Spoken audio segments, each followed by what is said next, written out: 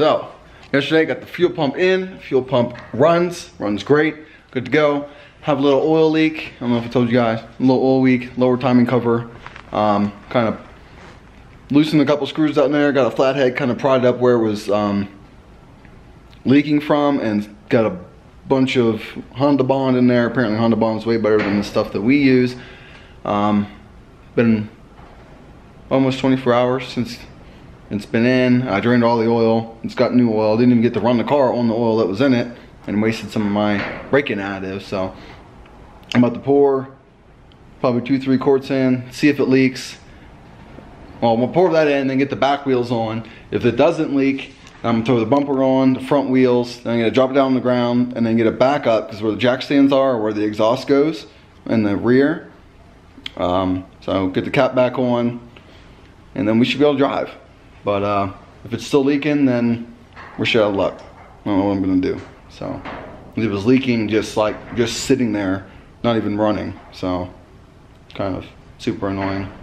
It's the same, that cover, same place it was leaking last time, and it leaked for probably 30,000 miles, more than that actually, 40 something thousand miles. It was a really small leak. This one's quite a bit bigger. That lower cover is a pain in the ass, and to actually take it off and replace it, I gotta take off the freaking crank pulley, which means the gear behind it needs to be held. Basically, everything on that side of the motor needs to come off, and timing needs redone, and it's a bunch of really freaking frustrating shenanigans. So really hope this RTV holds, because I do not want it. It's gonna be so hard to do with it in the car. I really don't want to pull the motor again just to do this cover and buy all new hardware, and fingers freaking crossed. Well guys, it's been an afternoon here. So got the wheels on, retorqued all the studs, got the wheels on, so you torque the wheels down. Got oil in the car, got the bumper on, got basically everything on except for the exhaust and the belly pan, so I can check for leaks. Exhaust I can't put on right now because of where the jack stands are. They're like on the frame, so I need to get the car on the ground off the jack stands, and then I'll jack it back up, get the exhaust on. But I think I'm gonna go ahead and start the car, make sure that the it goes into every gear and the wheels spin and all that before I go through all the effort of getting it on the ground. So yeah, I'm so nervous. I had to pee, and then we'll start it. Okay, so no more time. Yo, okay, so I went live with you guys there for a while, so I didn't pick up this camera. Found an oil leak coming into the oil feed line, pulled the fitting off, pulled the O-ring off, and it was basically like plastic, so I replaced it. That's good. Wheels on, exhaust on, coolant level seems fine. Yeah, I'm about to go for the first drive. I just moved the Jeep out of the way. I'm going to put this around the neighborhood a little bit. My rear camber and toe on the passenger side is like way cambered in and towed out, so it's going to probably ride like dick.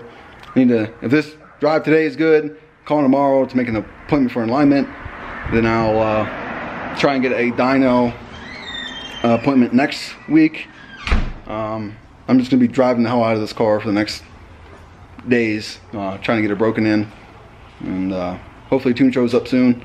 He said I can drive around on this tune, so here we go. I'm gonna pass the camera on.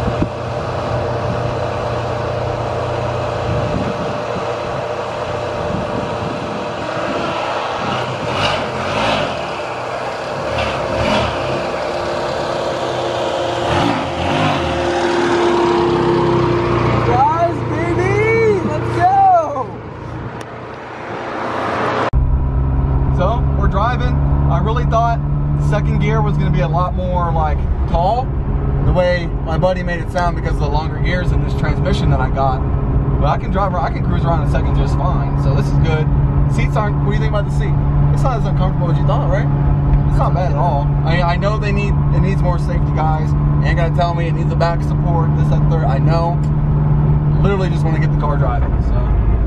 Okay, now we're in our first dog gear. That's the first time going into third, and you can hear the difference. Now, hear that?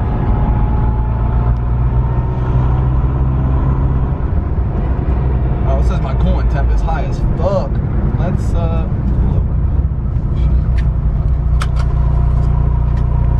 well, first dry was a success, minus the coolant temp getting up there. I think the system just needs bled real good. I have mostly water in it, so I don't even know. Just probably take out because it's been cold. But yeah, I just need to burp the system, I guess, a couple times here. I had the heat running. The temp dropped a lot, and then I started driving it, it went right back up. So just need to address that. Car drove fine. I didn't go over 3,000 RPM. Getting into that third gear, that freaking dog gear, holy shit. That is wild. It's gonna be, we're gonna boogie. And this seating position actually ain't that bad. I mean, really, I would like to be a little bit higher, but this isn't terrible. I really thought I was gonna want to have to raise it because of like the clutch position, like how low I sit in conjunction with my leg for the clutch, but felt great. The shifter is definitely sloppy because of that crappy OE shifter mechanism up there on the trans, but once chopped apps get here, I think it'll be really, really nice. I'm calling that a wrap. We're gonna go to Applebee's, have some margaritas or something. It's St. Patty's Day. Yeah, I did have a check engine light come on for the motor, but like I looked earlier when I had one on, and all the codes just said like there was not an actual code. It was just, I don't know if it said unavailable or something, but there wasn't like an actual. They're like all ghost codes. I don't know if it has something to do with the AC delete or. I mean, that's the only thing I could think of. Like, I don't know. I don't see why that would matter. It has nothing to really do with the engine itself, unless it measures compressors, like the speed of the AC pump, and that's like, oh, like your belt's broken, check engine light, maybe? I don't know. I need to look up to see if there's some coding. I went and looked in like the air conditioning section. There's nothing in there that I could just click and be like disable for AC, so I'll have to look it up. Probably a bunch of German coding I'll have to go through, but I'll let you guys know. I already disabled the washer fluid. Yeah, I'll let you guys know what's next. Probably talk to you tomorrow. We'll see. Wow, yesterday was dope. I actually got to drive the car. Didn't get to drive it for too long. Coolant temp started skyrocketing. It definitely needs bled, so I'm about to start on that. Hopefully get like 2.5-ish mile trips today. I want to get it to full temp, let it cool down, get the full temp, let it cool down. Do that again twice tomorrow, change the oil, and I think from there I can go to synthetic, and it's 100 miles on that. Then I can, which I'm going to try and knock out over the weekend, and then but there was something leaking under my car. It's just some plastic under the Jeep, and then yeah, here's 100 miles in over the weekend. Hopefully a tune comes, we can start doing day logs Monday, Tuesday, somewhere in there. Got alignment set for next Friday, and still trying to work out dyno time. But in the meantime, before I start the car to start bleeding again, I hate extra things in the engine bay you don't need, right? I mean, who likes having extra things? I don't. So if anybody knows how to code out the EVAP stuff on this, please let me know, because I would love to get rid, or not EVAP, what's it called? Shoot. Whatever the sensor is up here on top of the valve cover. Is it like the fuel? I think that's like a, whatever it is. I feel dumb right now because I forget the name of it. But the rear O2 sensor, don't need it. Don't like the wire coming up back of the firewall. So Vibrant sells a oxygen sensor plug. Got this on Amazon for like cheap. Just type in Vibrant O2 sensor. Yeah, so we're gonna slam that in real quick. I believe it's a 10 mil. I gotta change my battery already. And then also got a new ambient temp sensor from ShopBap and bracket, since I broke mine when I was installing the radiator and stuff. So I'm gonna toss both those in. Hopefully that gets rid of the check engine light. The check engine light is there. the only codes under engine are all unknown. Like, it doesn't actually give me a code. I might have to plug in the cob, see if it gives me a different set of codes or something. We'll see. But actually I probably will do that when I start the car here in a bit. But let's get this baby on, change the battery, get that on, clear codes, and go from there. I love realizing that I'm a dumbass sometimes. So how I said yesterday, coolant was getting hot, blah, blah, blah. Well, when I parked the car, I was feeling around the hoses to like squeeze them, to try and get some like air bubbles out or something. Well, some of them were like super hot, some of them weren't hot at all. So I was like, that really sounds like thermostat isn't opening, but it's electronic, so why wouldn't it work? I should be able to go into VCS or BD11 and be able to like actuate the thermostat or something. I haven't even tried that yet, but so I'm going around making sure that my connections are even right. So this thermostat plug right there in front of the belt, and this one right here, this sensor I believe is for the hood latch. They're interchangeable. Hit up my buddy Carrie. I had this plugged in right. So I'm like, where else, you know, coolant? I think there's a green sensor down in here. If I can even get some light on it. You can barely see it. I made sure that one was still plugged in. I'm like, damn, what else could it be? So I start feeling around here on the side of the intake manifold, making sure everything's plugged in. I was like, frick, let me look at the pictures I took of the thermostat water pump housing, see where the plug is, and I can reach my hand in here, see if it's plugged in. Well, sure as shit, get in there, feel, it's not plugged in. I'm like, okay, well, where the frick is the wire then? Because there's a connector, because I don't, like, what, where could it be? I'm like, oh yeah, because I thought that, I remember sitting there thinking, I was like, yeah, the AC pump had 2 connections on it. It makes sense, right? Yeah, so I like zip tied them down there. Luckily I didn't cut them off, but yeah, it's down there. I just cut the zip tie and I'm gonna get under the car and plug it in. It should work. Then actually bleed the system. Got it plugged in. I am so happy now because I had 4 codes, one for AC, one for the ambient temp, which I just got a new one today, and I got the vibrant. I'll show you guys. Did I show you? I think I just took pictures for Instagram. Anyway, I got a vibrant O2 screw for the O2 sensor, the rear one. Yeah, so it was two coolant codes, and that code, the only other code should be for the AC, so we're in the money. All right, so battery was dead, so I had to push it out in the driveway, grabbed the Jeep, jumped it, just started it. Had the cap off of the coolant there for a second, and it pissed a little bit on the ground. Got to steal the girlfriend's garage door opener. Let's get it. Let's go for a little drive, get this coolant bled. See if there's any even temp on here at all yet. Oh yeah, we got the heat on hot. We do got a little bit of coolant temp, no oil temp yet. Let's hop in. All right, guys. It's been a couple days since I actually, maybe like a day, since I picked up the camera. I'm driving right now, and I'm in 4th gear. I haven't gotten a new tune yet, but hear that whine? Let's see, put the windows up.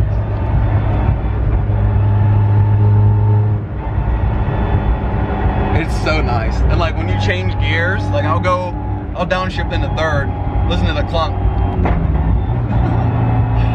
That's downshifting, and then that's in the 4th, 5th.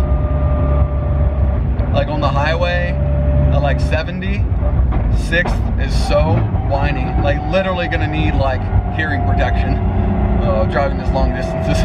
But car's doing great. We're at 78 miles. No check engine lights at all yet. I've changed the oil 3 times now. Still on break-in oil. Car's wash is clean, I'll show you. The next oil change at 100 miles, going to synthetic. And then I'll check spark plugs as well, see how they look. Yeah, once the tune gets here, we're going full E85 and start tuning. So you can hear this hesitation. So I'm at like 2,500, kind of hear it like breaking up a little bit. Between like 25 and 3,000 it breaks up. I think it's because of the ported head on the stock manifold. that's when, I think that's about when the manifold changeover happens, the flap in there.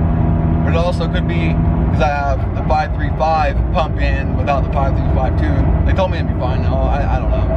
And then, what else? There's something else. I don't know. Could be anything, but I emailed them saying I'm ready to start tuning basically, and I asked them about that line, or that breakup. They didn't really say anything, so I'm not too concerned.